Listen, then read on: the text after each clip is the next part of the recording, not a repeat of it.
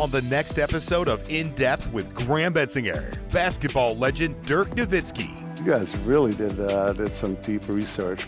we do our homework.